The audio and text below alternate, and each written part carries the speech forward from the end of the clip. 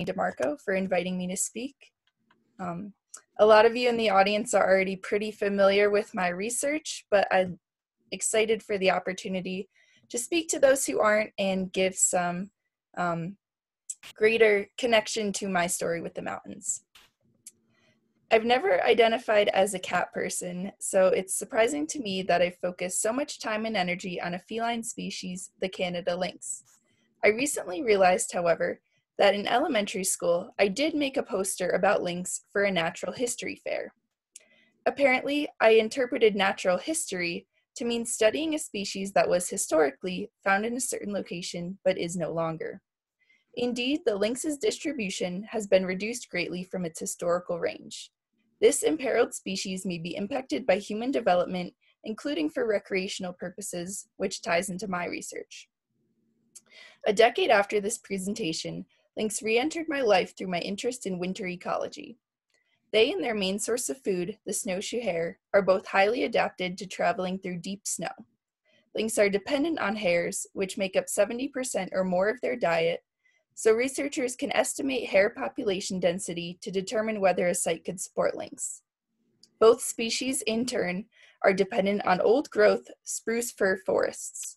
The area of such forests is decreasing over time, as is the depth of snow which they are adapted to. Indeed, snowshoe hares and therefore lynx may be especially vulnerable to climate change due to changes in the snowpack and seasonality of snowfall. Fortunately, these species are still supported in the Rocky Mountains, where I carried out my fieldwork.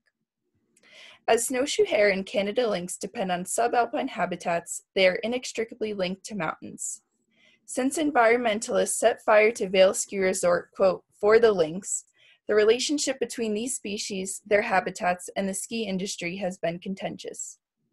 In contrast, my research to better understand wildlife populations in light of proposed development serves as a unique collaboration between Vail Resorts, the Forest Service, and the university.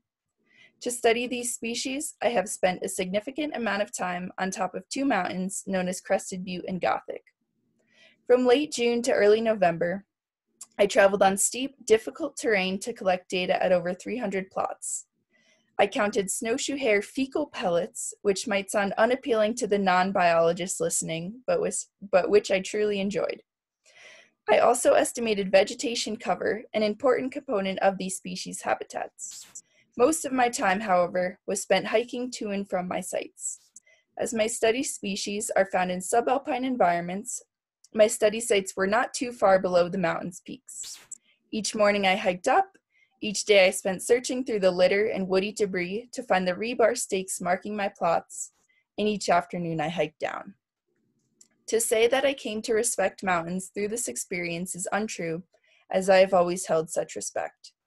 Seeing the Rocky Mountains covered in snow for the first time, and the time after that, and the time after that, was truly awe-inspiring. What I did develop, however, was a personal experience with these mountains.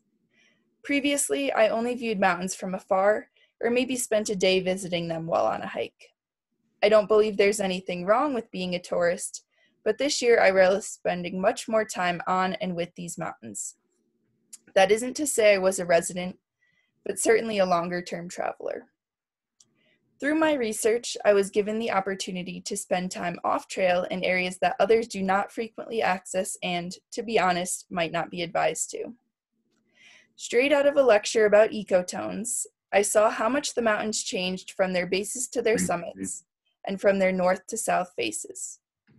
Last fall, I learned firsthand the meaning of the term glissading after falling and inadvertently sliding just as fast as I would have while sledding on the snow. This summer, I learned that glissading doesn't have to just be restricted to ice and snow, but can also come about with a deep layer of pine needles on the forest floor. I enjoyed these experiences when the mountains carried me to a safe place, and frightened when the unsteady terrain was near a cliff's edge or rocky surface. I learned how to, and that I could make decisions when things did become dangerous. Many days I spent sharing the mountains with others, having important discussions while developing our relationships. Some days I spent alone with the mountains, where I worked through personal concerns and learned about myself. Throughout this time, with the sun and sky and canopy above me to marvel at, I always felt the rock underneath me, keeping me grounded. As expected, my time in the mountains brought me closer to myself, to others, and to the species I studied. What I didn't expect, however, was how much I came to value the time I spent with the mountains themselves. While this time was just a small blip in the mountains' ancient histories, it has been an important part of my comparatively brief life. My individual connection with these mountains is one I am immensely grateful for, and that I hope to recreate wherever my travels, my research, and my life take me. Thank you.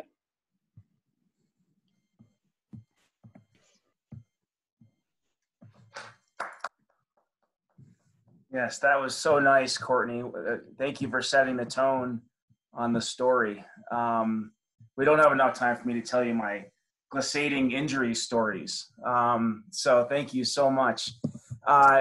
Great. Well, we start our world tour now, and Professor Vasquez, would you please introduce Miriam Castillo? Yes, I am so glad to introduce Miriam Castillo. She was my student when she studied sustainable development at Tec de Monterrey, and she has just finished her master at the University of Bristol in environmental policy and management. So Miriam, please share with us your experience in your narrative. Please go ahead. Welcome. Hi, hello everyone. Thanks for inviting me. Thanks, Profe Ricardo, for the opportunity, and everyone for being here. And I'm going to share my screen just to tell a little story. Okay.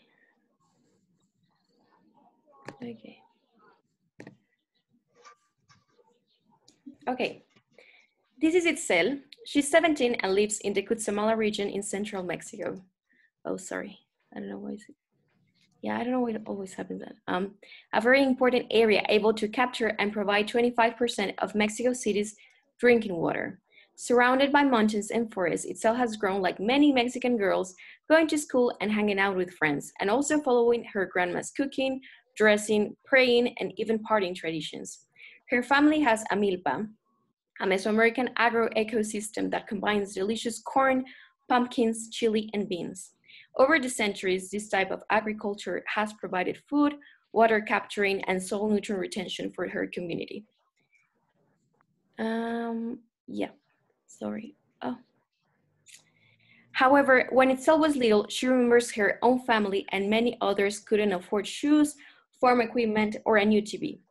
Therefore, the men of the pueblo started selling wood from the mountain to the big cities and to foreign companies. She got a pretty new dress, but as time went by, Itzel stopped seeing the trees that always joined her on her way to school, and even the soil didn't stay on the ground anymore. In 2017, a group of people from Mexico City and the United States arrived to the Cutzamala region proposing the Red Plus program. As a girl who can't go to big meetings, she heard from her dad and uncles what the government of Mexico had to propose.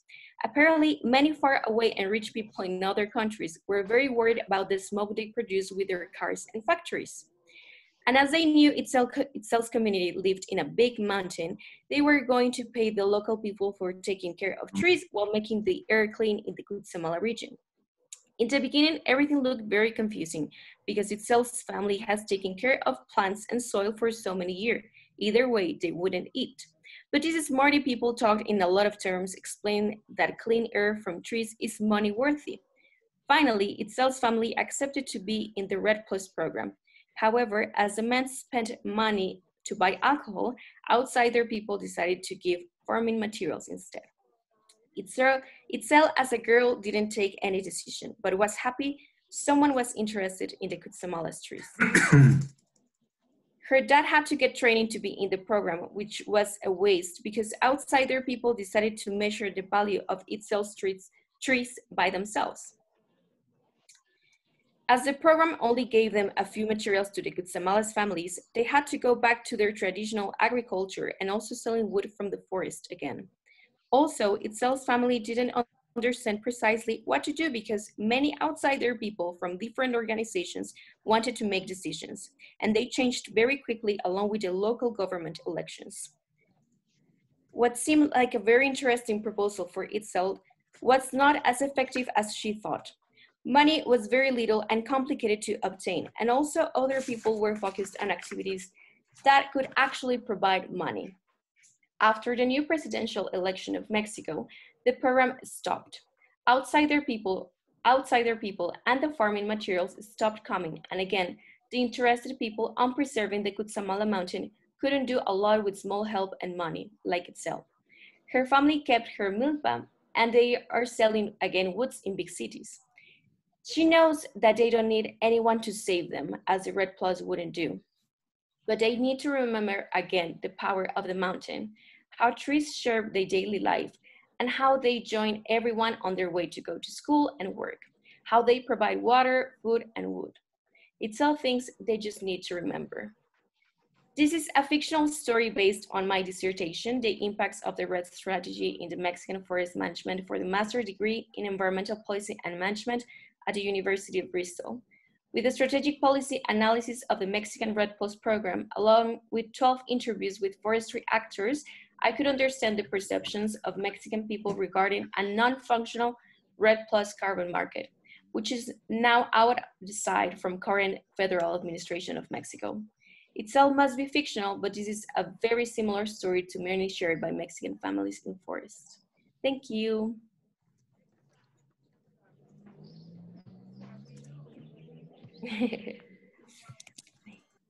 It's incredible, Yes. Miriam. Thank you so much.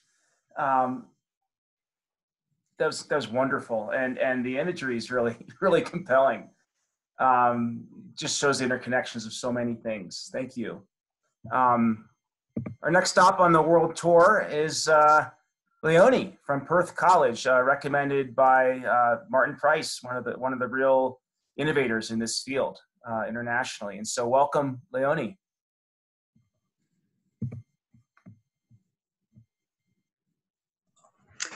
Thank you very much. Happy International Mountain Day to you all. It's great to be here today.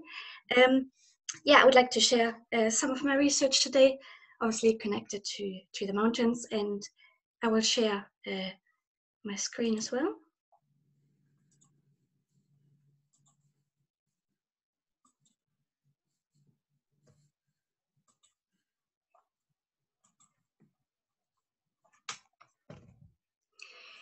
Yeah, my name is Leonie, and I'm a PhD student at the Centre for Mountain Studies, which is based at Perth College, University of the Highlands and Islands in Scotland.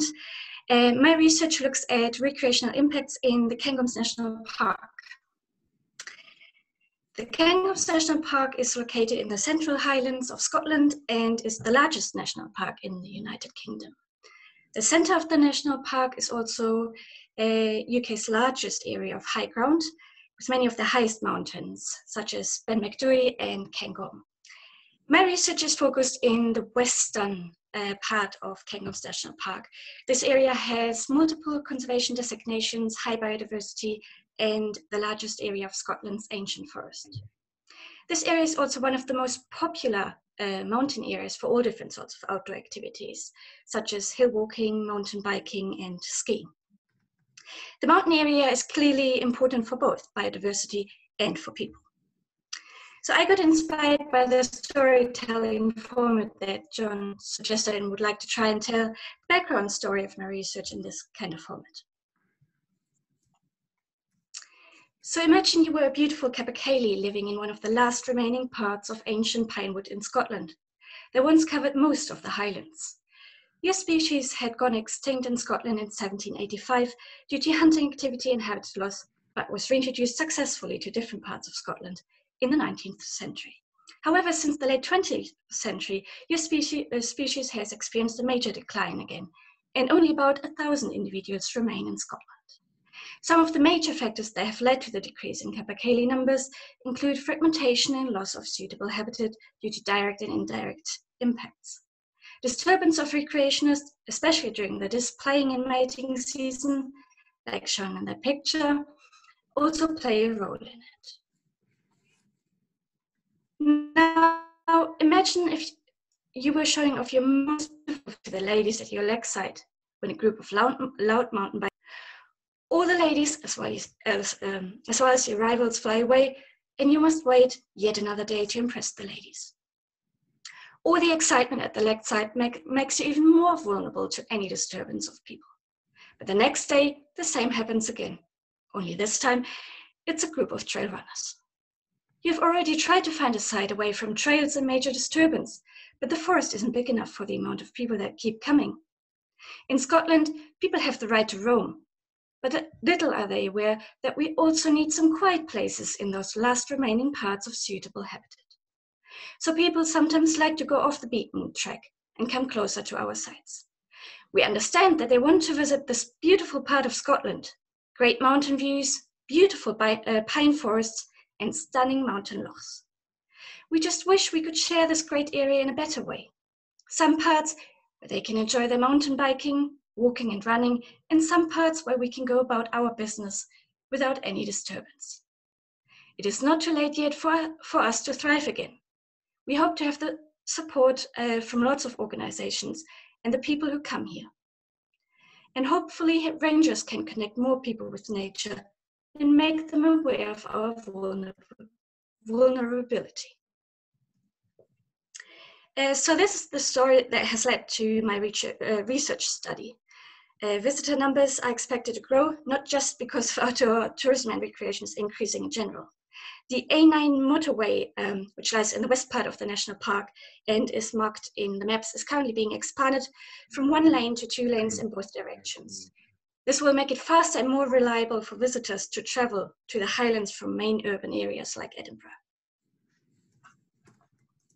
So to provide a little snapshot of my work, I have analyzed data from different social media platforms to look at the distribution of outdoor activities in my case study area in order to identify areas of highest conflict between Capercaillie and outdoor tourism and recreation. So the map on the left shows the woodland cover that is unaffected by infrastructure and mountain biking activity.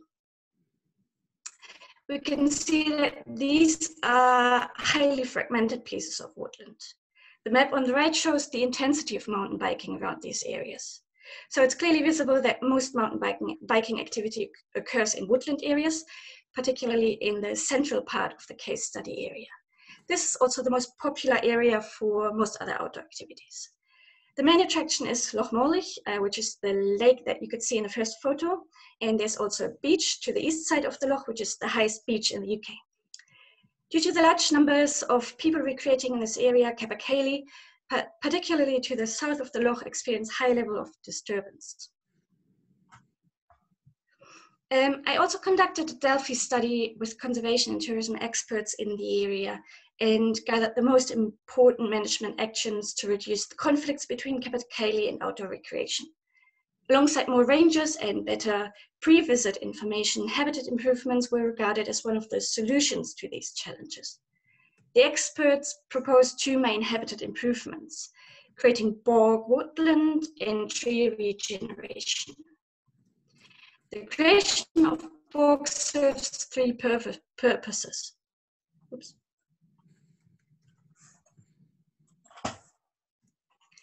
So bog woodland is one of the designated features of the conservation areas in this part of the national park, and bogs attract insects that Capercaillie feed on. People avoid bogs, and so wildlife refuges can be created and also extended naturally. And in a similar way, tree generations can enhance habitats and provide screening for Capercaillie. So where there's a lot of tree generation, the birds move closer to the tracks.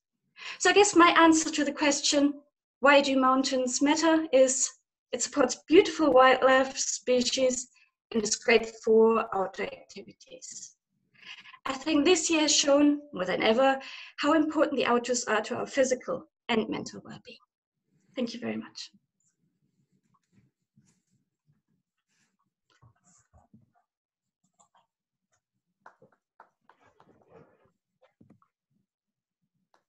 Thank you so much, Leon. That's really moving, and I think the people living here particularly identify. We have the Gunnison sage grouse and recreational challenges to the left as well. One of the great founding researchers around that unique species is on this call, Dr. Jessica Young. So she may have already been chatting you while you were speaking. Our great friends from Uganda are working feverishly to get the Zoom link to work. And so if we see them appear, we'll circle back. And if they don't, we'll share the recording with them. And perhaps they'll want to share a recording with us later on. So thank you for your patience with them. From University of Innsbruck, Lorenz, welcome, welcome, welcome. The floor is yours. Thank you. Just a second. Okay, can you see everything? Perfect. Great. So I did a little presentation, just like gathering some thoughts and things about my PhD thesis and my work in general, and like really things which came to my mind on the question of why do mountains matter. Although based in the Alps and Innsbruck in Europe, my PhD project is located in the Andes in Peru, where we have a project I'm going to talk about in detail later, but basically we are working on how climate change and also other global change things affect agriculture in the area. Okay, so maybe a bit to a bit better understand what's like my history or why for me personally mountains do matter. I just went through my photos and thought thought about it, and then I kind of found that there were many different topics I was working on in my professional career. Starting from 2010, before I went to university, I kind of traveled through Europe, mainly to mountain areas, and visited some universities. And this is an example from Norway, where I was very interested. And in the end, I started to study geography in Germany, also in 2010, which led me in 2012. I had the opportunity to join a students' excursion to Nepal in the Himalayas, where we mainly worked on geomorphology and glaciology. So I kind of found this could be seen as mountains matter as some kind of archive for climate and just to understand processes. This is also true for the picture which dates to 2014. This is where I did my bachelor thesis. This is the Mont Blanc, highest peak of Europe, and I was dating moraines by taking cores of trees, doing dendrochronology. So also seeing mountains as some kind of archives for climate. But then also in 2015, I moved to Innsbruck. Meanwhile, we had a students' excursion to Iceland and worked on all kinds of natural hazards, such as avalanches and rockfall and so on. And so, although mountains can be can serve or can give people a place to live, they can also be a threat for human life. And finishing my master thesis in 2007, I worked on a topic which was not completely related to mountains, but I did an internship in another research facility in Germany, where I could, where many people were also working on mountain topics. And since last year, I work in this project in the Andes, and so where many things come together, because there's a big history of research there from Innsbruck and other places, and in this project we work more on mountains as a place to live and as a place to grow food. And of course, as many of you, if I'm not in my office or doing fieldwork, usually you will find me in the mountains too, doing sports or whatever. So this is also an important aspect for me, why mountains matter. So regarding our project, there's an almost 100-year-long history of people doing research from the University of Innsbruck, which more started from like a classical geography side and glaciology.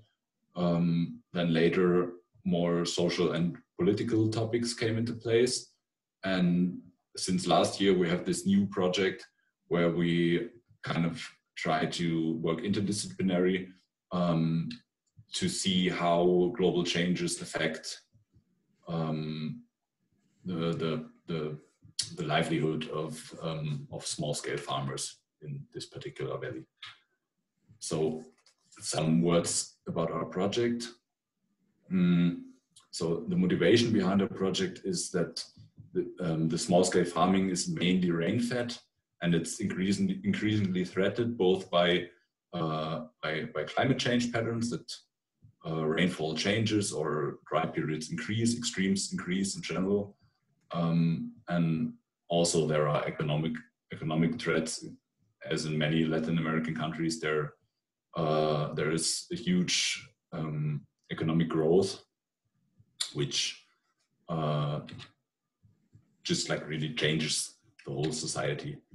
And what my colleagues found before is that meteorological measurements are very sparse and uncertain, and also they interviewed a lot of farmers, and they found the farmers do not perceive the same changes as you would find in the available data. And this incomplete knowledge on both precipitation on the one hand, and also the actual water demand of different cropping strategies hinders the development of sustainable adaptation strategies. This is how this project kind of was born. We are doing, we are modeling atmospherical parameters and also crop development. We're doing interviews with farmers. Especially I'm doing a lot of, or was doing a lot of plot scale agrometeorological measurements. And since COVID, I kind of started to work more with remote sensing because we cannot go to Peru currently. So get some impressions of my field work. This is a typical farm where we were measuring crop parameters and doing interviews. So just to get some impressions. If you want to learn more about the project, you can always visit our homepage, agroclimboras.info. And thanks for inviting me. It's an honor to be here. Finally, some information about mountain research here in Innsbruck. Here you can see a very recent picture from yesterday. We just received a lot of snowfall. Ah, yesterday. Beautiful. Thank you so much, Lorenz. That was excellent. And Wolfgang or Stefan, would you like to share anything else about, either Lorenz or his cohort and of the larger project? I think Lawrence did a good job. And today, I think it's the stage for all the PhD students who are presenting such amazing stories about their research. If you're interested to collaborate with us, you now have the contact. So we are warmly open for all those who laugh, who are us, which I've read in the chat. So stage should be open for the youngsters. Thanks for providing us the opportunity to share this piece of research done by the Innsbruck group. You bet, you bet. Stefan, would you like to add anything?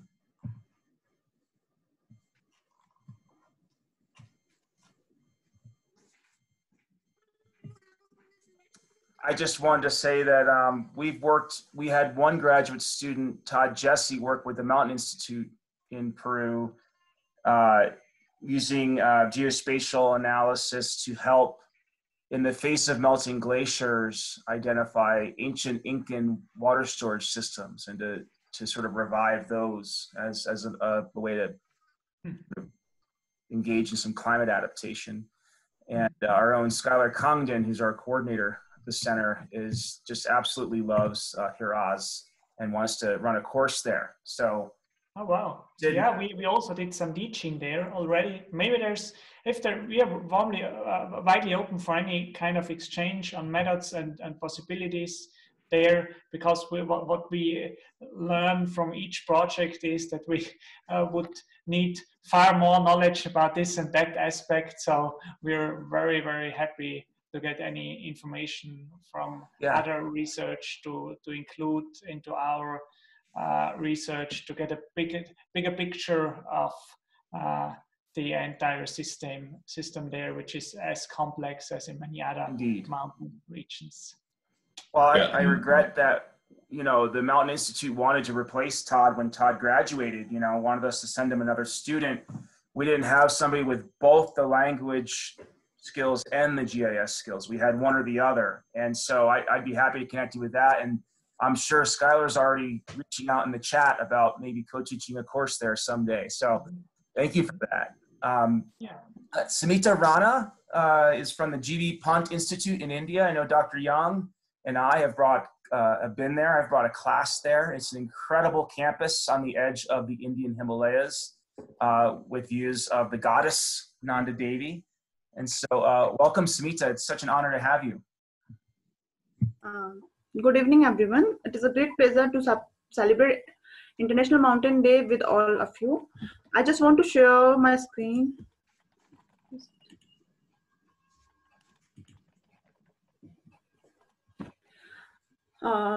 So myself, Smita Rana, I am a research scholar from National Institute of Himalayan Environment, Kosika Tarmal, that is in Uttarakhand, one of the Himalayan state of India.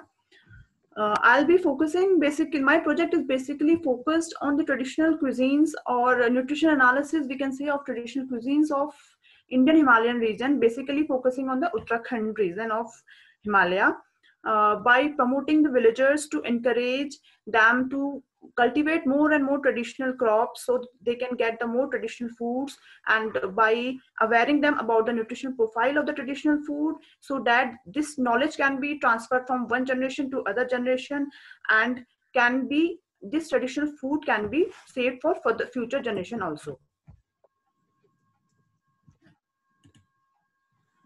So as we all know that there are various agriculture-based Himalayan superfoods like millet, amaranth, common beans, porso millet, horse gram, black soya bean. In my research work, we have basically selected the 4 crops that are barnyard millet, horse gram, black soya bean, and rice bean. The main reason for selecting these grains is that, as we all know, that Himalayan region is basically a drought-prone region, having the less quantity of water. So these are the grains which are drought prone, and they can easily be cultivated in the harsh conditions. So therefore we have focused on these 4 crops and their traditional foods.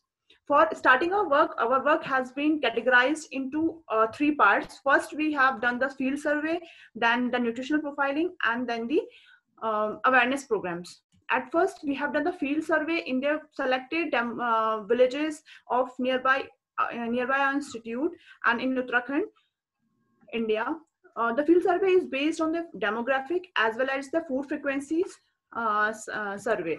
This is a map of the area where we have surveyed about their location and their demographic profile. What is their demographic profile, their income, their age, sex ratio, their education, the demographic, their population, their household income, their major occupation, their sex ratio, and age groups. Similarly, while talking about the on the basis of food frequency questionnaire, we have basically determined the way they have they produce the traditional grains and the preference they give to the food. Similarly, like if in their day-to-day daily patterns, what kind of food they consume, and what is the status of the 4 crops that we have selected, and that are being grown from since the time millennium in their region, but now they are not growing them.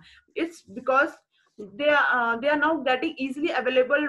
They are more attracted toward the market food.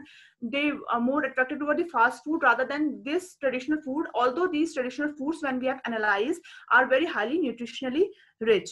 So on the basis of FFQ, the food frequency questionnaire, total production of the different grains like horse gram, barnyard millet, rice bean, and black soya bean, as well as their daily food preferences has been categorized.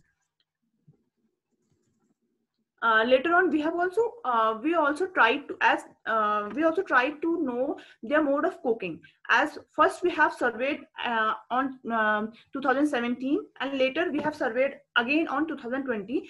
We can see there is around 53% increase in the LPG gas stoves, which were earlier not available to people in the villages. And they are basically at first earlier they were basically focused on the chulas, that are traditional chulas which are being used in India for the cooking. But now they have around 50-50 criteria. There is almost 53% increase in the LPG gas based stoves from 2017 to 2020. Similarly, through the bar diagram, we can easily see that among the 4 crops that has been selected and their production level, and on the basis of their traditional foods that has been prepared in these areas, we can clearly depict that people are more aware. New generation, basically focusing on the new generation people are not much aware about the food of the traditional foods, and they are they basically know 2 or 3 crops of horse gram and 2-3 crops of black soya bean. Similarly, they are not most of the people are not aware about the food of barnyard millet, although the barnyard millet is very highly nutritionally rich. So after doing the food frequency survey or demographic survey, we have purchased the grain from the villagers itself, as well as the ingredients that are being used in the preparation of traditional foods. And then we have prepared the cuisines with the help of a woman that is living in that village itself, and she cooked for us in the traditional method only. Then we have done the nutritional profiling. This is the lady who has cooked for us in the traditional way, in the traditional chula manner only. We don't use gas stove. We have used traditionally used chulas for the preparation of the food products from the different crops. Now, similar, we have also done like few grains are have very hard seed coat. It's not easy to cook them directly without soaking. So few of the crops or few of the recipes require soaking before cooking. So we have done the nutrition analysis, how much nutrition is being lost while we are soaking, or which time or duration is optimum for soaking. So on the basis of duration and temperature, we can easily see that there are various factors which affects the which basically affects the nutritional profiling of the these grains. So, and we have find out that most of the nutrients are being leached out while if we soak for around 12 hours any grains, and if we soak for the limited period, then although the nutrition are not leached out, but the seed coat is still very hard and the nutrient content are not easily available. So similarly, we have done the nutritional profiling, approximate nutritional composition of the food grains that are generally taken by the people, and their comparison with the traditional grown crops. Like these are last 4 are the traditionally used crops of the study area, and while others are the grains or crops we can say that are being easily consumed by them. This data is based on the USDA norms. And these are this is basically the slide showing all the traditional cuisines that we have prepared, that the lady has prepared for us, and then we have took that recipes to the laboratory for the analysis purpose. So while we doing the nutritional composition of traditional cuisines of Uttarakhand, India, we have seen that most of the cuisines are highly nutritious. Although these are less consumed, underutilized, these are the underutilized crops, although they have very high nutritious content. Among all the crops, we can easily see that rice bean crops and horse gram crops, as well as the barnyard millet crops are highly nutritionally rich, other in aspect of minerals or any other content. Similar, the nutrition, this is also the nutrition compositions showing the anti-nutrient content as well as the bioactive activity of traditional cuisines of Uttarakhand. Similarly, after the field survey followed by nutrition analysis in the laboratory, we have further done the awareness programs among the villages. We have done the awareness program among the villages. We just one-to-one interacted with them and we have tried to explain them that the use of their traditionally grown crops, which they are not growing nowadays. They have just barren their lands. They are not doing any cultivation, just nothing. They are not interested at all in cultivation. We have just tried to motivate them, just told them how good the nutritional profile is of these grains, rather than having the not so fast food. So through this work, we are just trying to focus on the conservation of the local culture of the Himalayas or the Himalayan traditional food, so that this food tradition can be passed on from one generation to other generation, so that our future generation, as we are also not much aware about the traditional food now, so our future generation can come to know about them, that these not so tasty traditional foods are also very nutritious than their fast food. The fast food, although we are having the fast food in a very large quantity, but the nutrition content when compared with the traditional foods is not much acceptable. The traditional food or the few food that are being used from the generations having the more nutrition content. Now, on conclusion, I can just say that the popularly consumed cuisines of Uttarakhand of horse gram, black soybean, millet, rice bean were found to be highly nutritious. And while when we compared it with the USDA nutritious norm, and if we incorporate these traditional cuisines in the restaurants or hotels, it will be very helpful for linking the ecotourism as well as the rural tourism, and thus enhance the tourism of Indian Himalayas. And these nutritious food value can solve the issue of the nutrition security by making these grains of the system that is being used day-to-day public distribution system and in the integrated midday meal system. Thank you.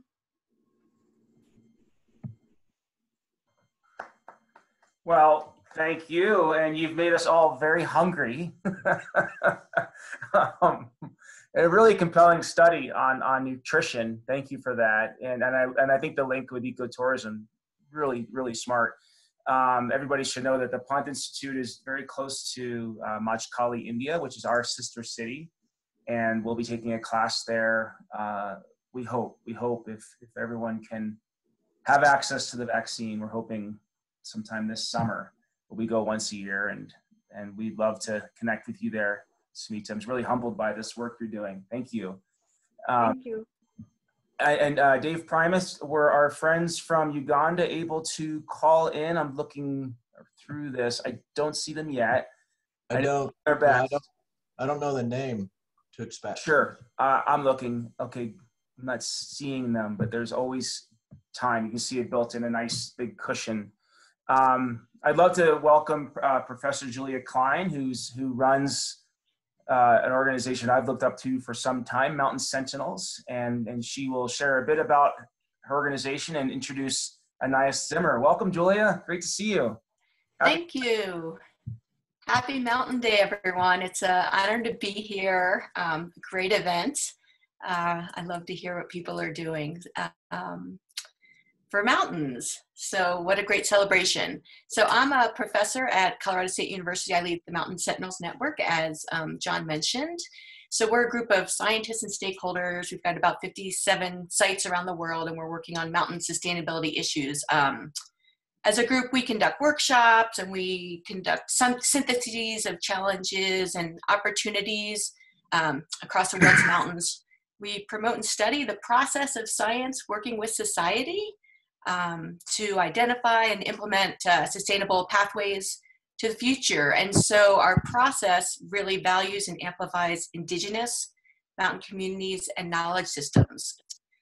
We've got a bunch of different programs, but one that's been really successful this year is a fellows program for mostly indigenous mountain people around the world, also here in the US, and those underrepresented in STEM.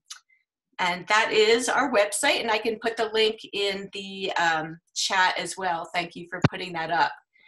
So today, Anais Zimmer will be speaking with you.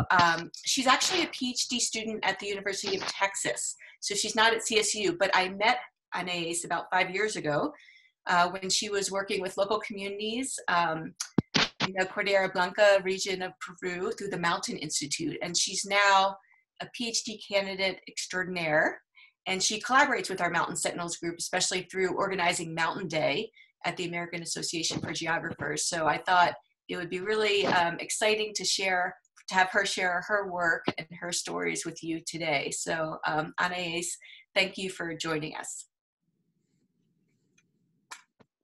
Thank you, Julian. Thank you, John. Thank you, all of you guys, to be here today. It's very nice to do the Mountain Day, sharing our experience and our research. So I'm very happy to be here.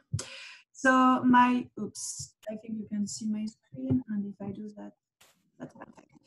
So, and you don't want to see that. I don't know what I can do. Maybe it's better. Yeah. So my presentation today is not so much focused on storytelling, but I'm going to do my best and try to adapt it a little bit more now. It was a last minute decision. So I said, Julia, let's go back to Huaraz in this world tour. And so I worked 5 years for the Mountain Institute with local community about small project for adaptation to climate change. And there my question grew a lot about deglaciating landscape.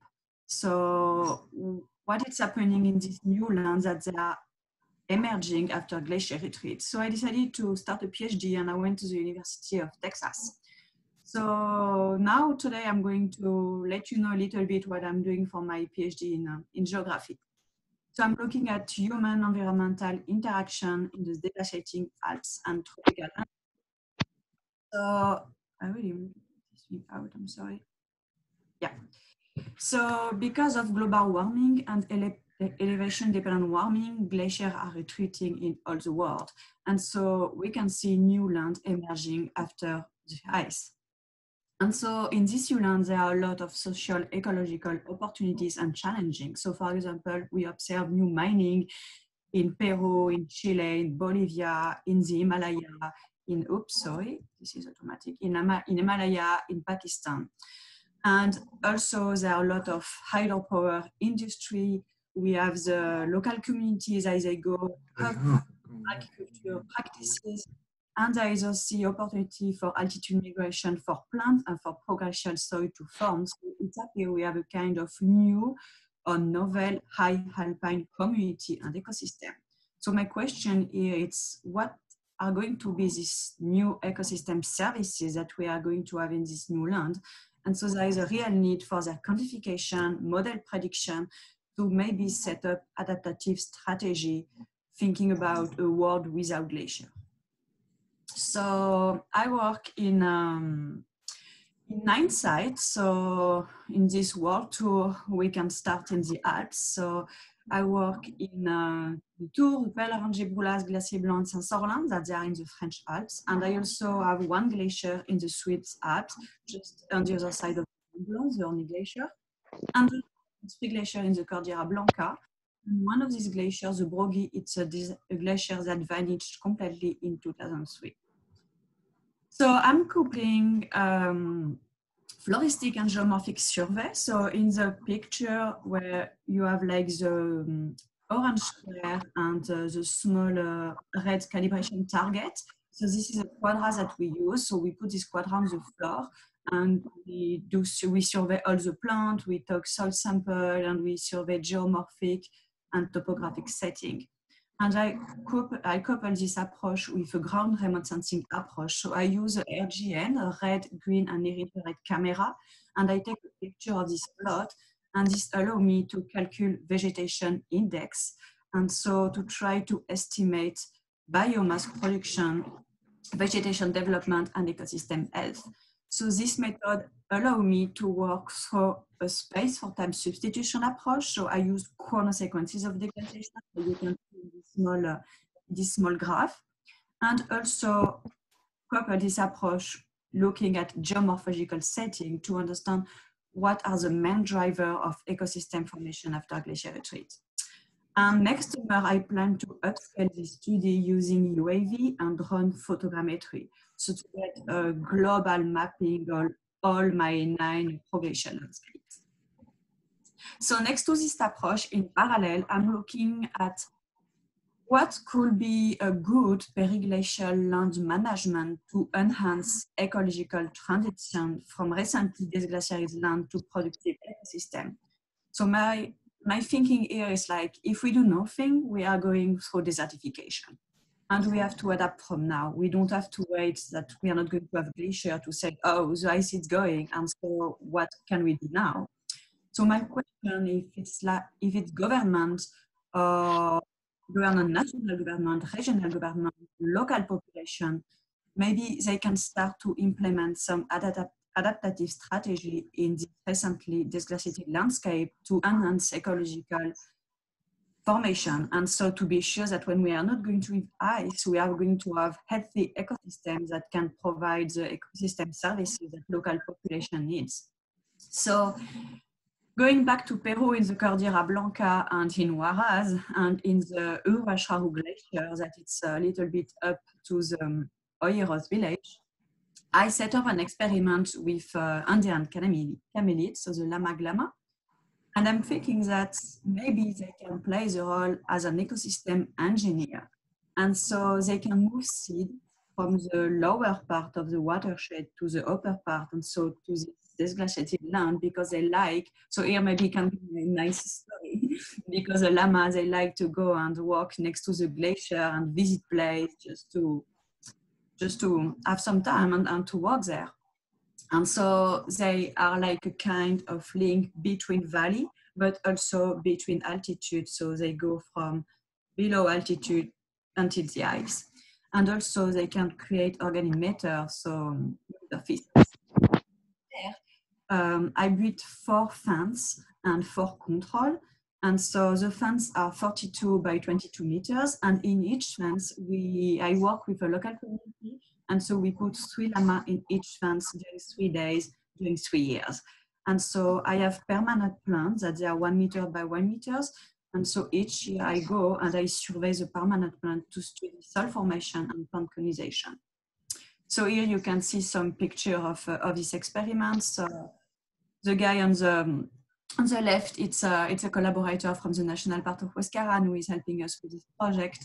And so we work also with the local community of the Yamado Smith Association, that it's a local community that owns the llama. So yeah, this is all that I have for you now. So I didn't want to give you some result because I don't want to put it like too scientific focus, but I just wanted to let you know what I'm doing. And so if you have more information, I will be very, very glad to share more information for you and take some picture. So thank you. Well, that's incredible, Anais. And I think Annie speaks for a lot of us in the chat here when she says important future thinking and practice to support ecosystems of transition. We're doing a lot in our valley with regenerative grazing, including some of the work Annie's been involved in. And to see you take it into this level in another side of the world is really exciting. Congratulations, and you're giving us hope. I thought what we would do as we shift into the Q&A and then move into Julian's sort of global conclusion through his Zero Water Day project is when I was working on my dissertation almost 20 years ago. Oh shoot, it's been 20 years. Anyway, I'm feeling old now. But when I was working on my dissertation 20 years ago, Julia's giving me the double thumbs up. The hardest questions for me, and this is for everybody who spoke today, the hardest questions were the simplest questions, because what we just saw from all of you was a wonderful level of detail supporting your thesis work. That really gave each of us a picture that many of you translated into story, and that's really cool. But when I was asked the simplest question about that project, I had to really pause. And so pause, and a couple of you already did this, but I'm just asking from your research, and I think this is how we're going to get a sense of how each of you connect. What's the common thread, right? We've gone from tourism to food systems to wildlife habitat with many points in between. So what holds them together beyond just they all happen in mountains? Why do mountains matter, right? What from your work showed you something new about why mountains matter? And it could just be one sentence that you share. And I'm not going to force the order here, but I'd like to hear from each of you.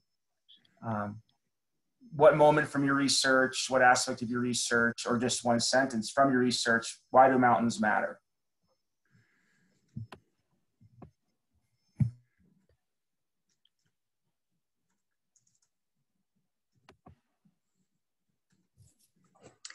Yeah, maybe I will start. I guess I've already answered the question a little bit, or towards the end of my talk. I guess with my sort of research is that we have beautiful mountain areas in Scotland, and we love to visit the mountains, do all different sorts of outdoor activities in mountains because it's so beautiful. But we also need to be aware that there's other species around who also appreciate the mountain habitat, especially in that mountains are matter for us, for the physical exercise, for mental well-being, but also for biodiversity. So many beautiful species in mountain areas. Beautiful, beautiful. Thank you. Why do mountains matter? Miriam? Yes, hello. So I have always had a very academic approach towards forests and mountains from my undergrad and at the beginning of my master's. But as I came to understand more what Mexican people had to say about their perception to forests, I just noticed that mountains and forests matter in the most, like you were saying, the most simple and complicated way, because they matter for just as you go to school and see trees, as you cook something for your daily meal, as you bring wood to keep you warm, or to make what we do here is barbacoa in Mexico. It's like a lamb, like a very nice dish. You know, so that's like, it relies more in, it is more than just like an academic and a very scientific approach. For people, it's just their way of living. And that's, I suppose, that for all of us, what we just have disconnected from nature. And it relies more on how we spend our daily life. And when I was in the UK, I was very thirsty about being surrounded by mountains here in Mexico. We have big mountains, and we live, well, here in Puebla, I live next to a volcano called Popocatépetl, which is like a very beautiful volcano. And I just felt so thirsty about seeing that daily and just being in awe by nature. And I think that's something that we tend to forget in academic, academia. We tend to forget that, but actually the most simple is what matters the most. Yeah, well put. The mountain, right, is such a physical manifestation, almost a portal into all the ways in which nature sustains us. Who else would like to share? Why do mountains matter? I just wanted to share that for me, this question of why mountains matter is a little bit difficult, because I grew up very close to nature in the Sierra Nevadas, and I believe that the mountains raised me as much as my own parents did.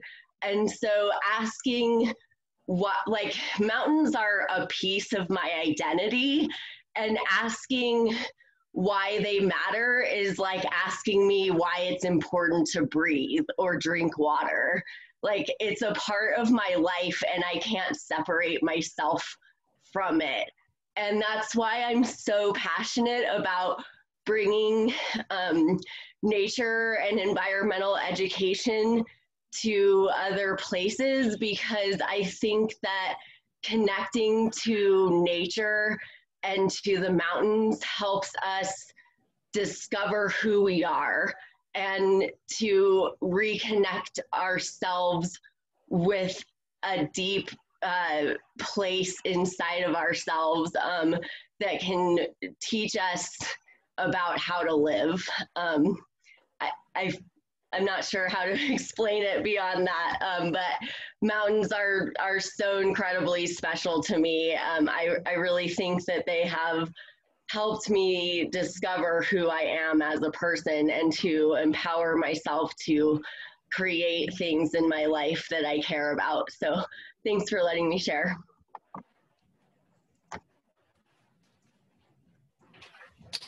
Thank you for that. I love the opening, Lizzie, about how it's so ubiquitous. It's hard. It's almost absurd to define. Julia, I saw you nodding a lot there. Did you want to add to that?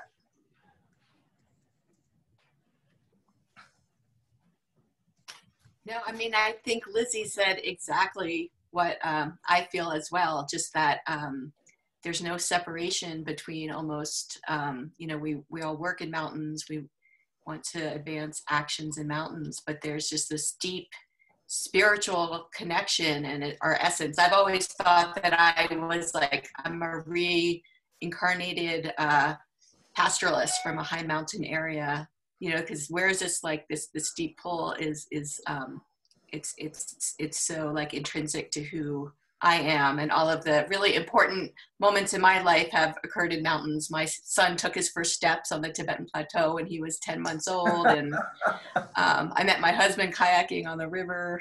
So it's again, it's such a passion and essential nature of who I am. So I just really resonated with me, Lizzie. So thank you for sharing. I don't think I could say it any better than you did. Yeah. I was going to mention your son's first steps, so I'm glad you did first. I'll never forget that when you told me that.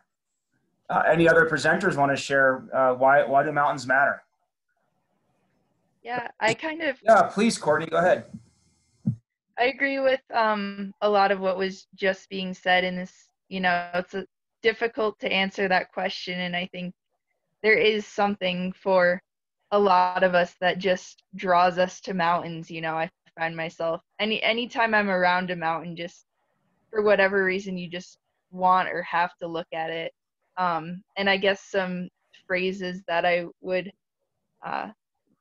come to think about are support or foundation, in terms of a biodiversity aspect. Mountains support different vegetation, which then supports the wildlife. Like Miriam was saying, they support people's livelihoods and provide food, and whether it's a part of just being alive or enjoying life, I think mountains kind of allow for other things to build upon them that support us and other beings. Yeah, that's all. Basis of life and livelihood. That's all. and inspiration.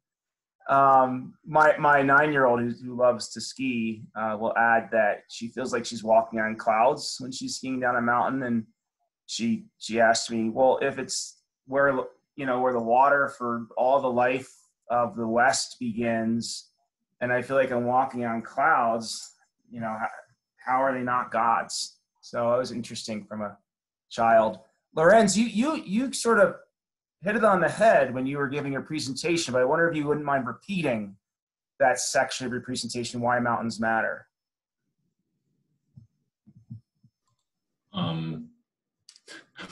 Not quite sure to what exactly you're referring to right now. Sorry. Which section exactly? Sorry. Well, you could speak from the heart as well. I just remember you saying in the middle of your talk, you said mountains matter because I don't want to put words in your mouth. No, do it, please. Sorry, I'm just I'm not quite sure what exactly you meant. I thought I mentioned some aspects which came to my mind. Yeah. If you wouldn't mind repeating that, and you don't have to. I didn't mean to put you on the spot. One of your slides.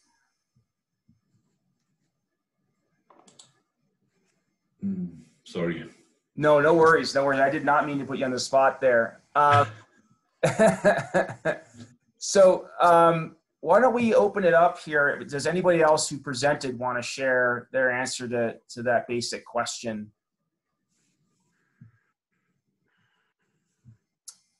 And then Professor Meyer, I don't know if you wanted to add anything from the perspective of all the work that you do for mountains in Innsbruck, really serving mountains around the world.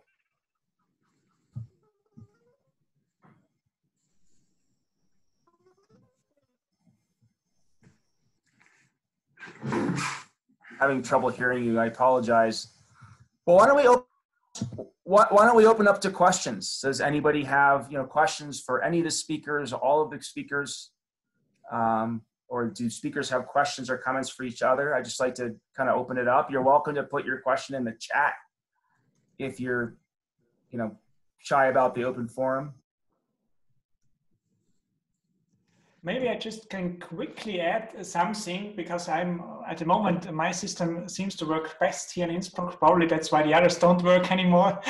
So I think one particularity, it's not only about mountain research, it can also be about research in cities, is that you do research where you also live, where you have emotions with. If you're an atomic physics or physics research or something like that, you don't live in your reactor, so to say. You are much more, I think, you have much better, stronger separated between research, your work environment, and your private life, where you spend your free time, right? So for us, it melts. It's this melting of everything, and you can do hard research, and suddenly you have a special situation where it gets spiritual. This religious moment where you have a special situation, and I think this is luxury that we have. If you're open-minded, if your heart is open to that, you can have this both. You can do research in a surrounding where you also have this special moment, and can get a lot of feedback from your surroundings. And that's something I'm very lucky about, that I have the chance to combine this, and that my passion, my research is related also to what I really learned when I was a child, to just have open eyes in the landscape and watch what is happening, and this is really, it's kind of a sympathetic science, maybe something like that. It's just great to have the chance, when you go mountain biking or whatever, to also have an eye on your research, and on the other hand, when you do research, to also have an eye on rest. So that's it, I think. And sorry that I'm not a native speaker, because I really support what was said before. If you're born in the mountains, you can't describe why they are important. It's just part of your life. It's part of you would cut part of your heart when you have to move outside the mountains for long. So I love many it. of Thank us, you for that's that. Was always we were a bit afraid of. Nice. I really like that. And there's a nice comment here from your colleague Stefan.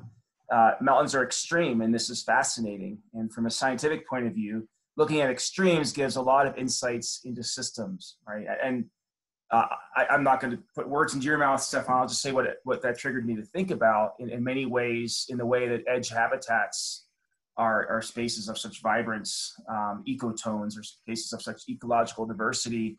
I think that's also true socially in mountains, that, we have a 60-something day growing season here in Gunnison for food. This year, I think it was only 50. And so, to the extent that we can figure out sustainable food systems here, right? It's a beacon of light for the possibility of doing it in less extreme environments. Same with, say, green building and heating of homes, to the extent that we can build a carbon net zero heating system in green homes, well-insulated homes. It's easier everywhere. And I don't know if Ricardo, if you want to add to that, while I get a glass of water, since you do so much work on sustainable communities, that idea of the extreme, I think Stefan means that ecologically, but I'm curious, Ricardo, as a renewable energy engineer, if in mountain communities there's something about the extremes that teach us about sustainable systems. Yeah, thank you, Dr. John. I'm so glad to be here and to share something and my views about mountains. I think in mountains approach and the life we live in mountains, it's so important to consider society and culture. And as long as we have so much diversity in the geography of mountains and ridges along the world, we have people, villages, and ways of life and ways to support life in around the world. So then, as we have that diversity, then we have to figure out different solutions, because in the mountain living and the geography we have, there are different challenges, of course, with food systems, water, energy, and nowadays this is becoming more challenging with climate change. So I think there are big opportunities for us to contribute to sustainability, to resilience, and to think very creatively, integrating multidisciplinarity, interdisciplinary technology with economy and society together to make this more sustainable. I'm so glad that the next year I will be there with you, working in the course of food, energy, and water, and the nexus, which is a very integrative approach that can give us strategies to solve and attend these challenges. Thank you, John. Thank you, my friend. And I wonder if more on the ecological side of extreme systems that Professor Meyer is talking about, if Dr. Young or Dr. Russell, one of our professors here, works on snowpack and watersheds and water quantity. And I'm curious if that comment spoke to you at all, Micah.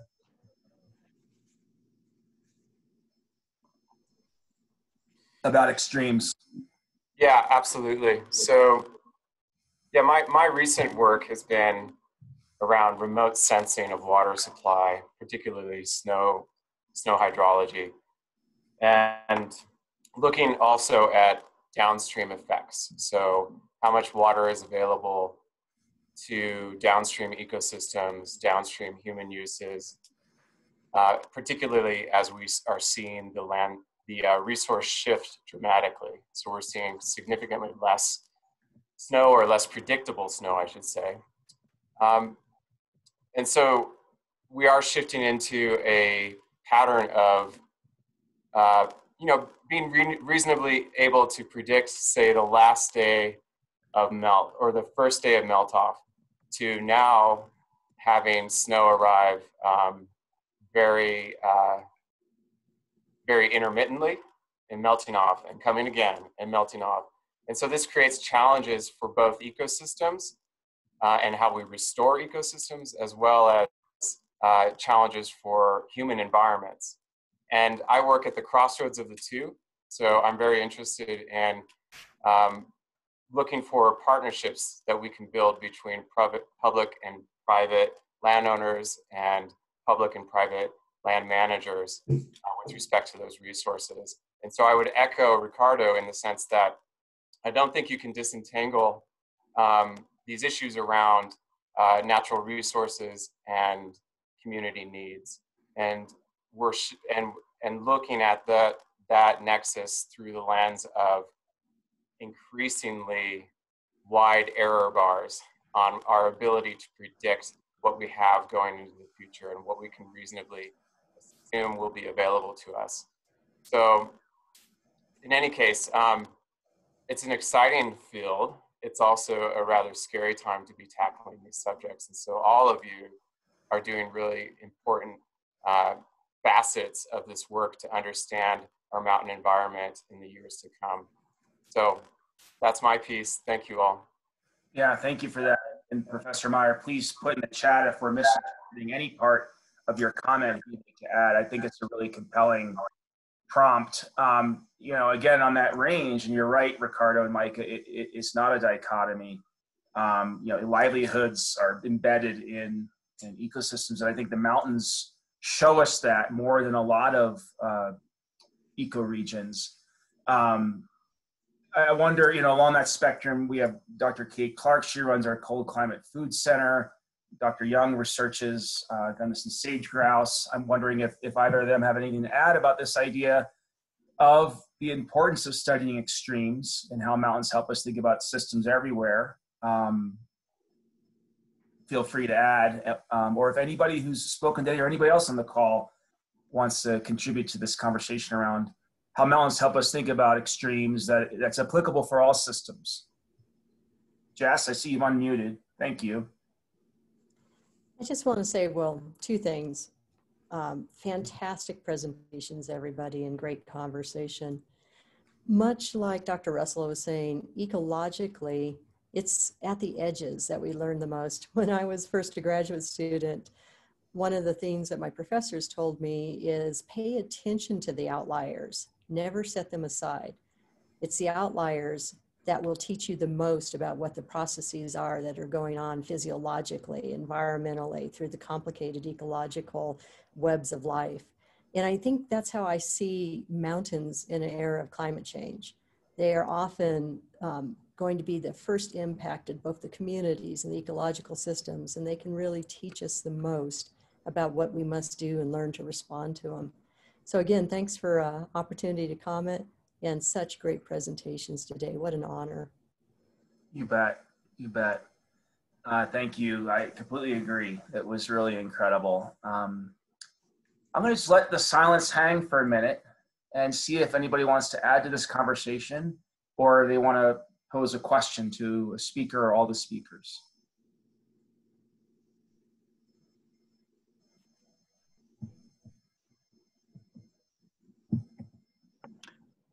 I choose the chance to just thank you in front of the entire audience again for organizing this. I like this very open format because it shows, or it allows for much more creative presentations than we usually see. And I think this is a very nice add-on to the usual science presentations and exchange we have, which I also value, but especially here on a Friday afternoon, that's perfect. Really inspiring. Oh, good. Well, and I have to thank Dr. Jenny DeMarco for that. In her MS Ecology program here, she had all our students do those 3-minute stories I sent y'all. Why don't we shift to our friend Julian Fisher, who's doing an incredible project called Zero Water Day in partnership with UNESCO and UN Mountain Partnership. And I think, Julian, the geographic breadth of the work you're doing I think may tie a lot of these comments together. And so I'm so glad you can join us, Julian. Happy Mountain Day. Thank you very much, John. I'll just put my slides up there. I think exactly, and it's a nice, I would say good afternoon, everyone. This afternoon in Germany, just a little bit below Hamburg, which is on the coast, and to the south and to the west of Berlin. So again, thank you very much, John, for the opportunity to speak to everyone today, and some really excellent presentations. So congratulations to the speakers, really very, very good.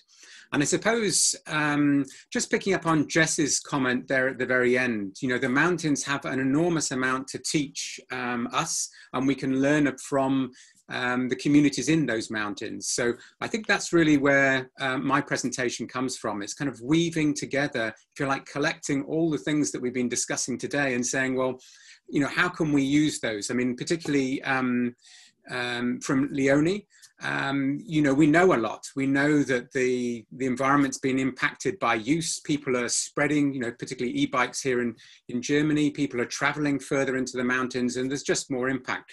And I think the key thing is, you know, what can we do about it? So as John said, a little bit of background about myself. I'm actually from the health sector, but a passionate climber. So I suppose I'm combining the two. And I've been working in policy for UNESCO and for WHO. WHO for around health workforce education, so looking at planetary health and human health. And then UNESCO, again, looking at education for sustainable development in schools. So I've done quite a lot of policy work there, and it's always been for me a question of, well, you've got to translate that policy into action. You've got to translate it into doing something, testing, seeing if what you do actually works, and then taking those experiences and then putting them back into the policy. So the idea of this Zero Water Day came from a time when I was living and working in Cape Town in South Africa, and also climbing on Table Mountain. And the 2018, Cape Town almost ran out of water completely. So the government had to encourage the population to be aware that water is a precious resource, and it's not always going to be around, and you can't take it for a given. And so they called it the 18th of April 2018 the Zero Water Day, when Cape Town would effectively have no water. There would be 200 standpoints around the region, and people would have to get a set amount of water, and these water stations would be guarded by the army. So what I decided to do, as again, many of the speakers have been referring to these sustainable development goals, is take the teaching and resources that UNESCO's developed around education for sustainable development, particularly around the SDG target 4, saying that this should be translated into universities and also into schools. So I actually teach at schools in Europe on this. Luki, can you give me 2 seconds? I'm okay. Sorry, my son's just come into the room. So this project, the Zero Water Day, is really taking this work and then translating it into work in schools. What we've done, or what we've been able to do, is get 24 schools in 14 countries. So we've got schools in Bhutan and India, the Palestinian territories, Brazil, Malawi, Mozambique, Scotland, Canada, and also very nicely in Colorado in the States. And through that policy work and that work with UNESCO, we've got a common learning plan. So there's a learning plan that all those schools will follow, but it's driven by the children. So the learning plan is an iterative process. It's over a year, and the children have got sort of 7 steps where we give them resources, but they will then craft and interpret that learning into their own action. So it's very much, I think and Jess was saying, we need to encourage younger generation to take all this information and say, we are going to be the guardians, and we also be the living in the environment that is being created now. So we need to take an active role. And we also developed this idea of the planetary weather station, because one of the things we found was that children from all over the world in these different countries, they want to connect, they want to learn from each other. And they go out on the Fridays for Future demonstrations, but that's often not related to action. And people think of global as somewhere other than where they actually are. And again, the idea of this project was to start connecting the children in these different schools from around the world, and then allowing them to sort of measure their water, have a look at the mountains. As we've been hearing about, the mountains are critical because it gives you that visual representation of what could be happening to the world through climate change and these bigger changes. And as Jess said, it's exactly these peripheral areas that we're seeing now that for children, they can actually digest and really start to understand. So as I say, it's a common learning steps that the children will drive. And again, looking at sort of multi-generational. So The children will measure their own water use in their houses, but also speak to their parents and their grandparents to try and get that historical perspective and that intergenerational dialogue going on.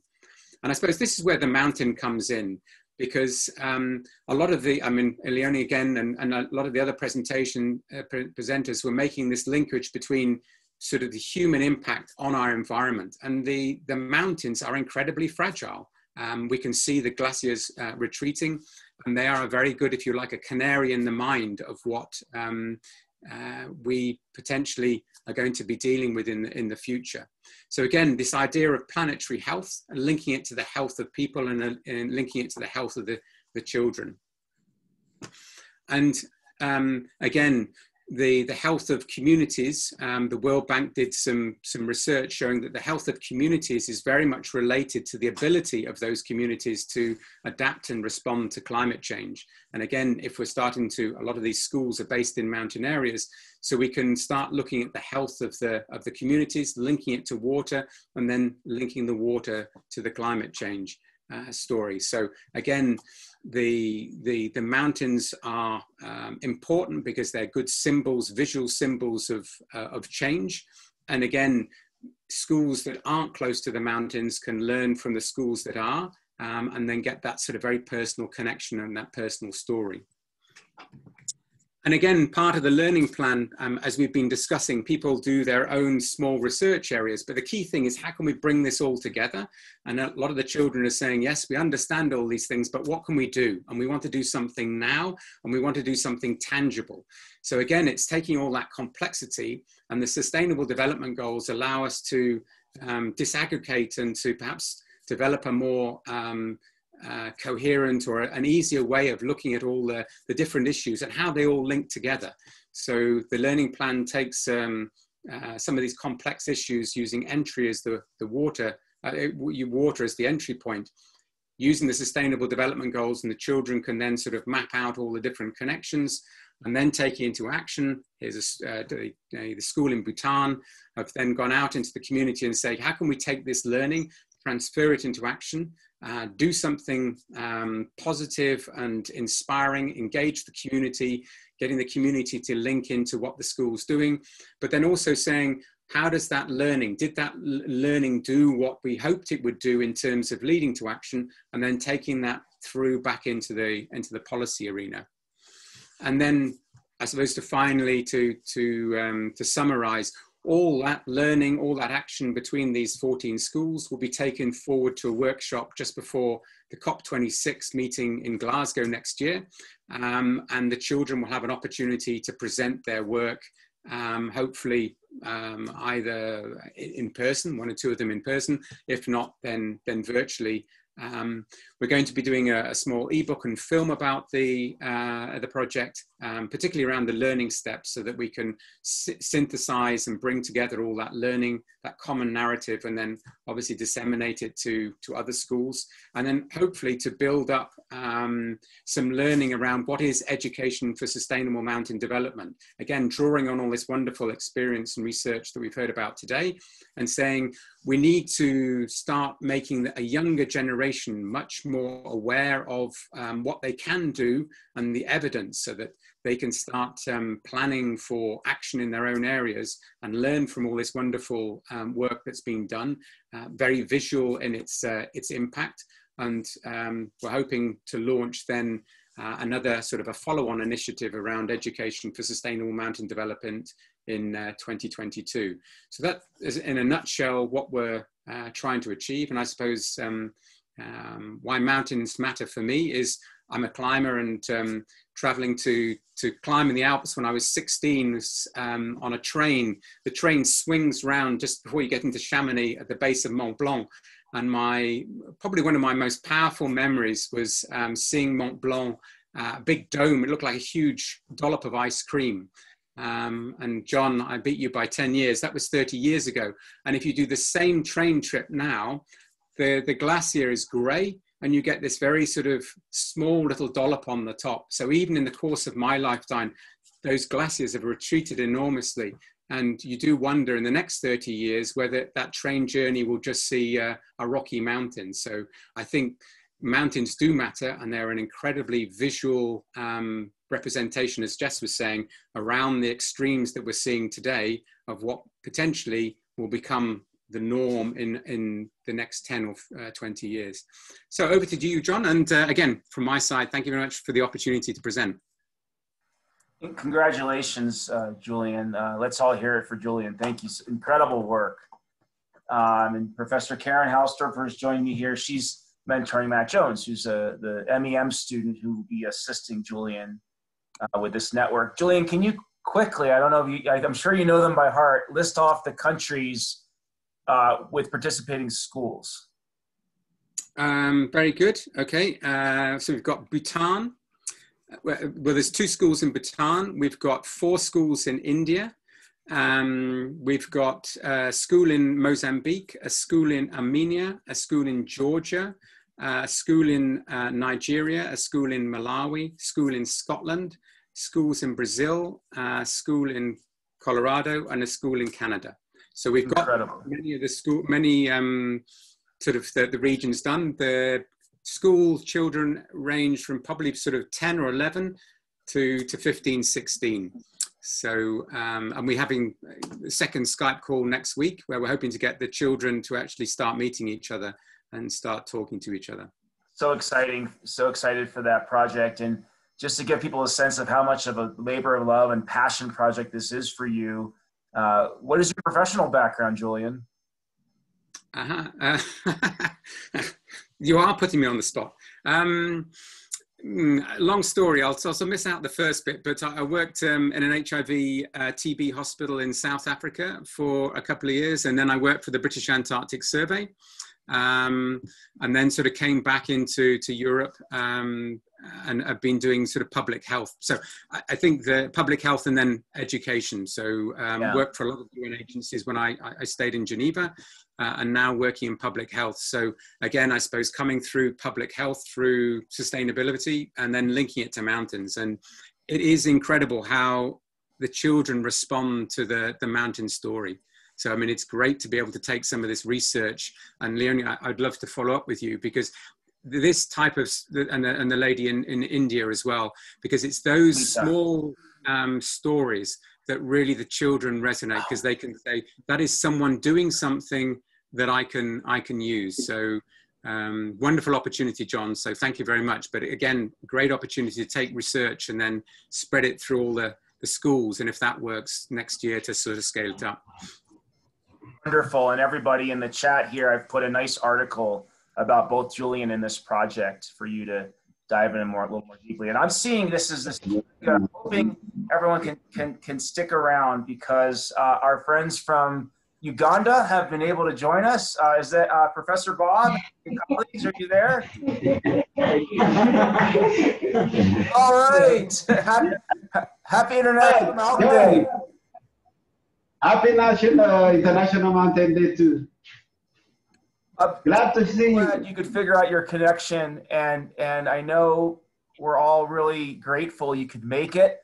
And your story last year about environmental education was really memorable from your graduate student. And we have time. You came in just in time. We have recorded this, and so you'll be able to see all the stories that were shared before you arrived. And just so everybody knows, you know, Professor Bob's been a great colleague to us, and we're really grateful. So go ahead, sir.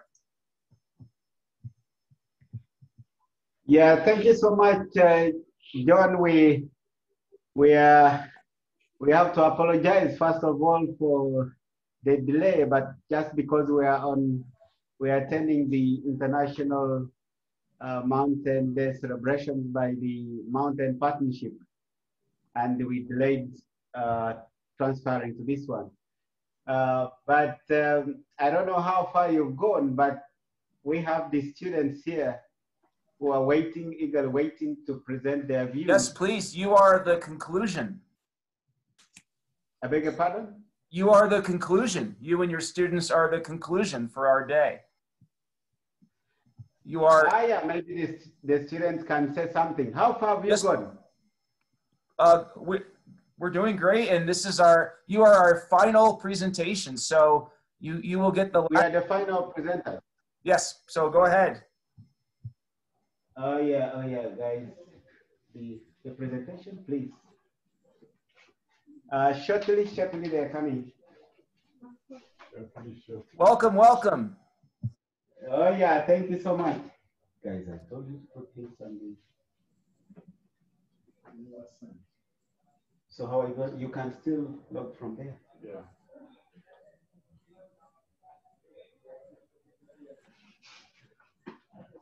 Yeah, they're connecting.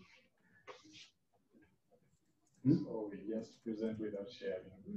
You have to share. You put there and you share. You have to share. Just share. Oh.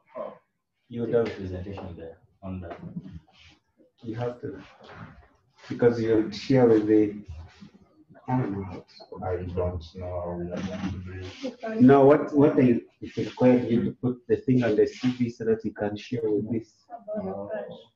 The flash, and then you could share. John, sorry, we are trying to they are trying to load the presentation and then they can present. But you could begin. Okay, and while we're waiting, everybody. Yeah, sorry for that delay. It's okay. While we're waiting, everybody, Okay. just a reminder, we have a fun Instagram story and photo contest thanks to our Mountain Resilience Corps students. Lizzie made this poster here. And just as a way of making International Mountain Day even more interactive, you can share a mountain biodiversity story and submit photos and pros via Instagram by December 20th. And you just want to tag us as Center for Mountain Transitions and add these two hashtags on Instagram. And the top stories will be featured in Colorado Central Magazine. So you'll have a publication for general readers. First prize photo, we'll make a beautiful print and send it to the winner, as well as hang a copy in our center. And the first prize pros will be in our Gunnison Times, and of course on our website.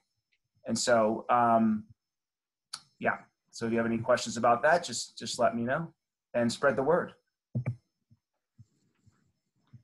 Okay.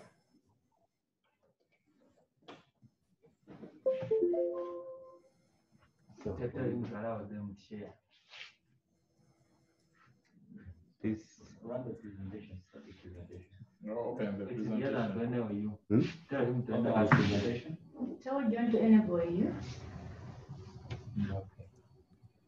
He has already done that. The document has to be open. And if your slide deck does not work, I thought a presentation. I'm trying to open. What is this thing? Okay. It was verbally so good last year that it's okay if the slides don't work. Enjoy listening.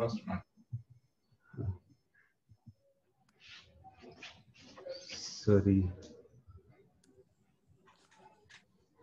Okay, so you're going to share the screen. So let's okay. Share. So John, hello. There it is. Perfect. Okay, thank you. Guys, go into the. Okay. Happy International Mountains Day, everyone. Are you hearing us? Okay, my name is Kaima Patrick, and we are going to co-share with my colleague, who is Lydiana Singula. These are my fellow colleagues. We are all students for Mountain Resource. We are going to present about, or we are going to highlight the roles and challenges of mountain biodiversity in Uganda. But before we go there, we need to give you a background of our country. We are in East Africa, and the total land area is 41550 square kilometers. However, about 7 to 9% of the total area is occupied by the mountains. in the country. When it comes to the population, we are about 44.7 million, but about 11% of the population, our population live in mountain. So 11% of our population is in the mountain regions, which is the 7 to 9%. Our population is majorly composed of the youth, and the 77% of the people there are the youth, including us. So how is the status of biodiversity in Uganda? When we talk about mountain biodiversity in Uganda, how is it all about? We can majorly look it into through perspectives. We can talk about the flora and the fauna. When it comes to the animal species, we have got a lot of animals that do occupy the mountain areas of our country. Talk about the southwestern part, those are the Mohangura ranges. We have gotten the mountain gorillas there. The major population of these gorillas is found within these mountains. When it comes to the tree species, we have got different tree species within our mountains. For example, the mountain renzori, we have got a lot of them and they provide opportunities to us, we as Ugandans and the neighboring countries, since major of the mountains are transboundary. We have also got a lot of things that do benefit from basing on the biodiversities that we do have from our country. The major importance is, what are the how are we benefiting from this with our Ugandans? When it comes to biodiversity of mountains in Uganda, we majorly focus on mountain regions when it comes to research and education within our country. We majorly emphasize this simply because our mountains are water towers. Most of the waters that are being used within the eastern region, the western region, and other parts of the country are majorly got from this biodiversity. Talk about the agriculture that we do benefit from. You know, our country is a backbone, we majorly based on agriculture as our major economy. But most of the food that we usually eat within Uganda and that is being exported from the neighboring country is being grown from these mountains. Talk about the vegetables that we do usually grow from the Elgon region. A lot of vegetables are being brought into the lowlands from the mountain areas that we do benefit from. We can also talk about the potatoes in the Luchiga region. So all those are benefits that we are usually benefiting from. Another importance of this biodiversity is the tourism. You know, before the pandemic, we have been growing at a higher rate when it comes to tourism. So when we talk about tourism in our country, you cannot neglect the mountain biodiversity, because most of the areas that are being visited within our country are found within these areas. Let me hand over to my colleague to start from here. All right, thank you, my colleague. So I'm going to look at the challenges in biodiversity conservation. Many things have hindered the way to conserve the biodiversity we are having in mountains. Lack of awareness. Most of the indigenous people, institutions, and other people, policymakers, they are not aware about the most importances of biodiversity in mountains around Uganda. So with that lack of knowledge, like knowing what they are, they've gone ahead to destroy the biodiversity that we are having. So to cope up with that, we have to make more sensitizations about the awareness of the importances of biodiversity. Then we look at the population and development pressures. Most of, like around the world, within Uganda, people are giving birth now and then. And this has promoted population pressure to the available biodiversity. Due to like they are trying to get food, there is food insecurity, so they've gone ahead to carry out agriculture, meaning that they are destroying, encroaching the forests within the mountains, and that has led to hindrance in biodiversity conservation. Low prioritization. The government, policymakers, they've not prioritized conserving the biodiversity in mountains, and this has hindered the conservation of biodiversity in mountains. Let's talk about climate change. It's all over the world. Keep occurring land use changes like agriculture, urbanization, and this has led to the encroachment on the ecosystems around Uganda, which has led to hindrances in biodiversity conservation. Let us go to the way we can conserve our biodiversity within the mountains. Harness the innovative spirit of young scholars in biodiversity issues. Here, what we can do to conserve the biodiversity is to engage in the youth. How? We make clubs so that they come up, you teach them that don't look at mountains as mountains, mere mountains.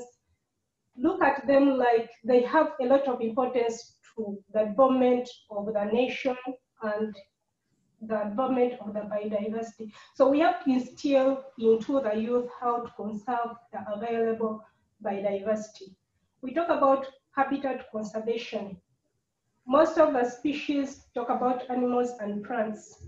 Most of their habitats have been encroached on. Talk about wetlands, you talk about mountains, forests, so they have nowhere to live, so they are in their extinction. So what we can do is advise the government, policymakers, so that they can conserve the habitats, so that they can live longer. Then we link another point, linking local level mountain issues to global forums through research, outreach, publications. We can invest more into research through schools, universities, such that, and other policymakers around internationally and locally, so that we can come up and make good research on how to conserve the biodiversity in mountains. Then captive breeding and seed bank. Most of the species are in their extinction. So what we can do, we can make animals breed under supervision. We correct many seed plants so that we can keep them for the future generation, so that when these are in their extinction period, we can replant, we can introduce more sperms so that animals can breed the local native animals, and we can grow the seeds so that we can bring back the plants that have been in the extinction period. Thank you very much. Happy Mountains Day to everyone on the platform.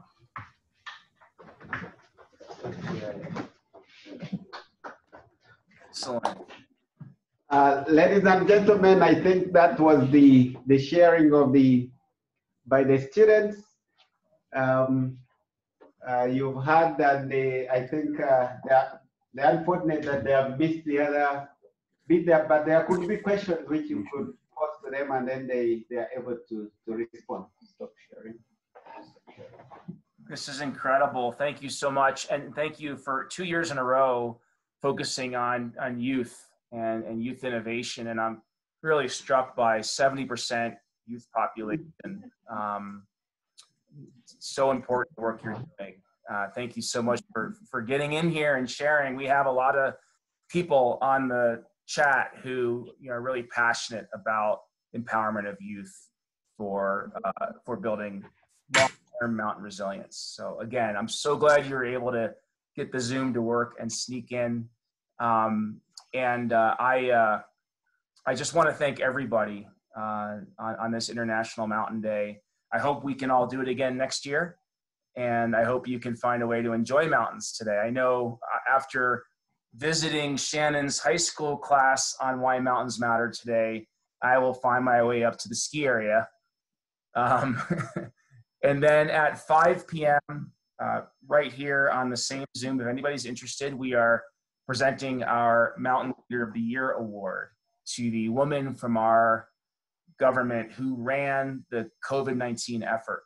And I just hope all of you and your families and your communities are staying healthy and safe. And in these tough times, I'm incredibly humbled and grateful you were able to join us. And so here's to mountain communities, everybody. Thank you. Depending on your time zone, it's either coffee or beer.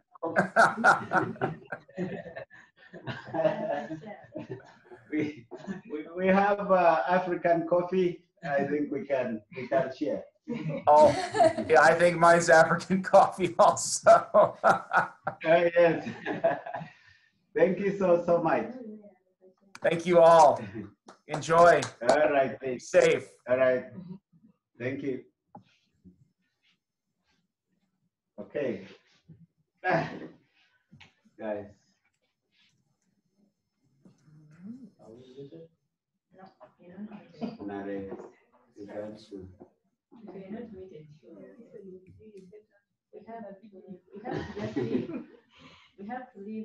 Looking forward to year 3 next year. Oh yeah, so we can live. Yes, and thank you so much for joining us and for juggling, you know, the UN event with our event. I'm really grateful. Oh yeah, since morning we've been on it, and we had the African Mountain Partnership Zoom as well in the morning. So it was quite fantastic. So we've been at least in 3, and we have another one I think tomorrow with the organized by ICMOD Nepal. Yeah. They are going to talk about a number of things, but we're going to attend something. So it is going to be a busy week, but it is good for us to interact with the rest of the world. Indeed. And Bob, I have to say your students are excellent. Really great presentations. Could you send information for the Nepal event? Is that open or closed? You have to register. So what I could do is to I can send you the link so that you register and you are ready to attend tomorrow. Excellent. Yeah, that would be wonderful if you could send that. We may have some people on this list who'd be interested. And which countries are involved in the African Mountain Partnership? There are quite a number, because the African Mountain Forum Partnership is hosted by the ACOS. ACOS is the Albertine Rift. It is an organization which is concerned with conservation within the Albertine Rift, covering much of the Rwenzori Mountain, the Virunga in Tanzania, in Rwanda, Uganda, and Congo. But there are quite a number of countries across Africa. For example, Kenya, Ethiopia. We have Morocco as far as the north. We have Cameroon. We have quite a lot of countries, maybe numbering up to about 50 countries. So they were partnering with the guys from FAO as well, and also the International Mountain Partnership. And so that's the organization structure. It is part of part of the Mountain Partnership at international level. Yeah, and so we're involved with Aspen International Mountain Foundation and Telluride Institute to run the North America, Central America, Caribbean. And some other time, it would be really helpful, I think, with Skylar here and you and me and some of my students, some of your students, to talk about and compare, you know, different strategies for effectively facilitating a UN region. I think we can learn a lot from you. Yeah, yes, please. We could do it, but as you say, the other alternative is not to wait for the International Mountain Day. Maybe in between, we could see how we can get engaged and we build the momentum for the next one.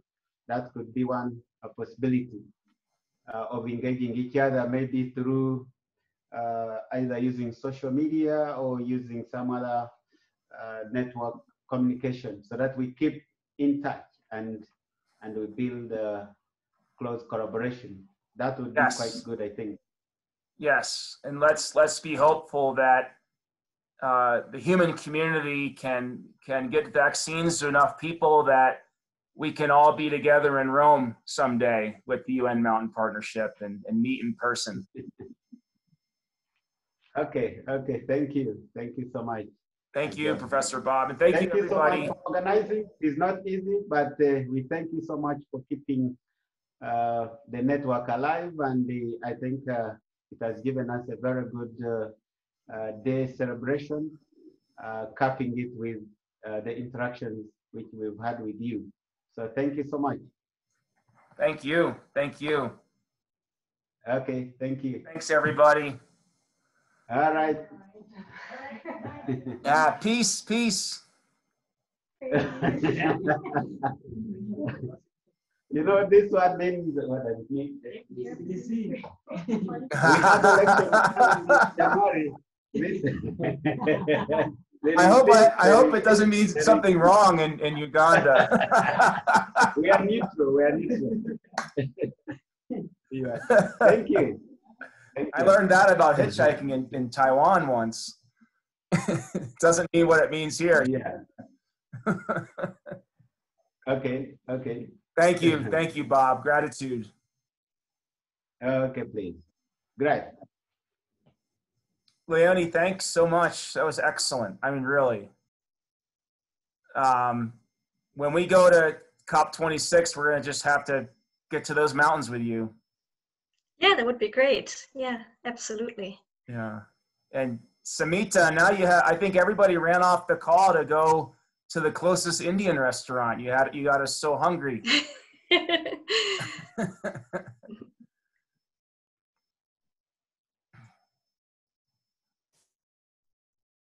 Katie, it was great to have you here and have you so active. You seemed inspired. Yeah, it was just nice to be able to do something now that I'm not freaking out about classes. Learning for its own sake is a beautiful thing, huh? I love doing these. Yeah, and Ricardo, we cannot get you here soon enough.